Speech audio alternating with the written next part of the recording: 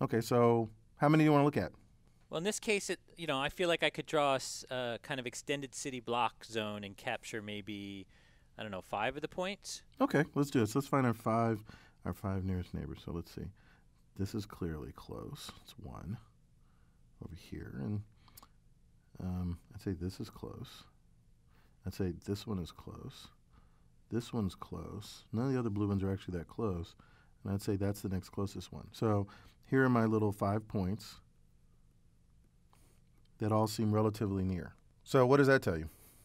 Well, I mean, it feels like it suggests red is not a bad choice here. Hmm. It's in a reddish part of town. Yeah, I get that. So you think it's pretty fair thing to bet that this should be red then? Yeah, I mean, I think if you were really asking me seriously, I would wonder about that blue point to the right of the highway and whether that had any influence. That's pretty far away. Yeah, it's not that far away. Well, in Atlanta, once you cross highways, you might as well be an infinite distance away.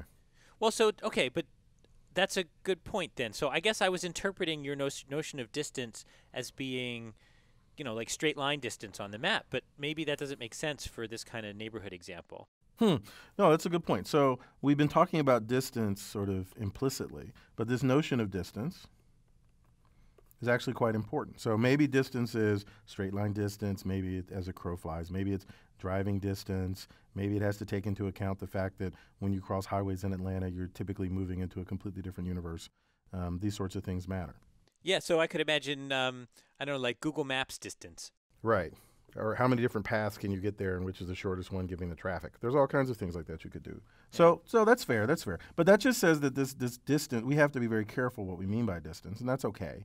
But let's just say for the sake of this discussion that these are the closest points by some reasonable measure of distance. So in that world, would you be happy if you had to pick a single example, a single output, a single label of red, blue, or green? Would you be happy picking red?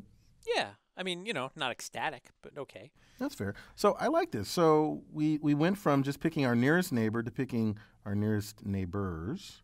And what's a good value you think we should stick to with neighbors? We started with one, and that clearly wasn't good. You picked, at least not in all cases, and you came up with 5. So what do you think? What if I wanted to call this algorithm something? What do you think? 5 nearest neighbors? What do you think? What should I call it? 5 seems good. I mean, I feel like that's got to be universal. The number 5? Yeah, Well, it is in Atlanta, but it might not be universal in wherever it is you are. we'll call it the Georgia Tech nearest neighbors. That doesn't seem like an algorithm that's gonna be used very much. Fair enough. All right, so what about we could do as many nearest neighbors as is appropriate? Well, maybe we should just make it a free parameter and call it K. Okay, I like that. K nearest neighbors. So we'll have K nearest neighbors, and we'll pick our K neighbors. Oh, you said something fancy there, by the way. You said free parameter. I like that. We should come back to that again. So we have an algorithm, K nearest neighbors, which takes K nearest neighbors as a way of deciding how you're going to label some query point here.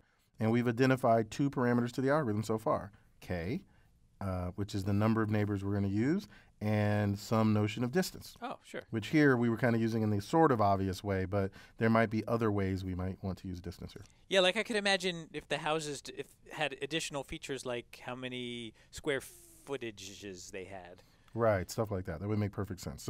So really distance, we're using distance here in a kind of an overloaded sense because this is something that's on a map. But really distance is a stand-in for similarity. Ah, similarity. Good. It's kind of stand in for the opposite of similarity. Well, distance is just a kind of similarity, right? But in the case of points on a map, similarity it sort of makes sense because, as you said, when we're talking about real estate, location matters. Mm. So there, similarity really is kind of the inverse of distance. But in other ways, things like the number of bedrooms you have, whether you're on one side of the highway, the other, the school district you're in, things like that, are other things we might add as features or dimensions when we talk about similarity or distance. Okay, so I like this. So I think we have a general algorithm now, and I think it does a pretty good job of addressing the points you brought up. We no longer have to worry about overfitting as much, at least it seems that way to me, and we have a way of being a little bit more robust to this, not having an exact data point in the database. So maybe we should turn this into an algorithm. Yeah, let's go for it. Okay, let's do that.